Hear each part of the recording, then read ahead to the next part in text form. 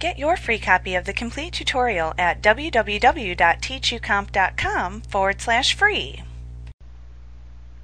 You can also create Autoexec macros, which are special macros that run immediately upon opening a database file and serve startup functions like connecting to open database connectivity data sources, displaying forms, or doing other different startup tasks.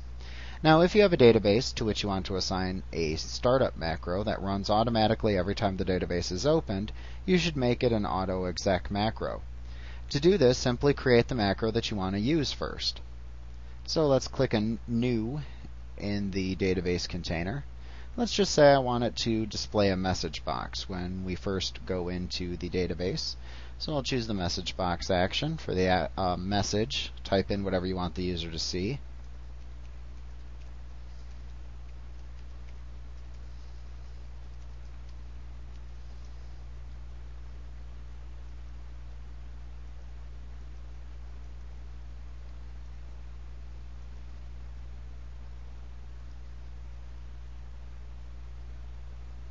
And then you save the macro.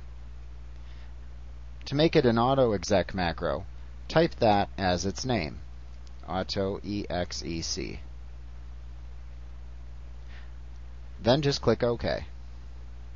Close the macro, close the database, and in the future, the next time someone opens the database, the Autoexec macro should run.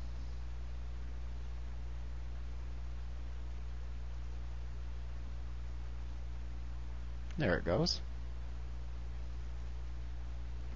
Now note that you can always bypass Autoexec macros in a database by simply holding down the Shift key as you open a database.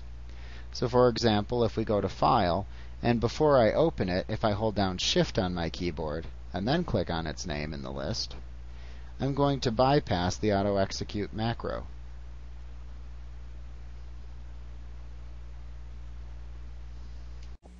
Like what you see? Pick up your free copy of the complete tutorial at www.teachucomp.com/free.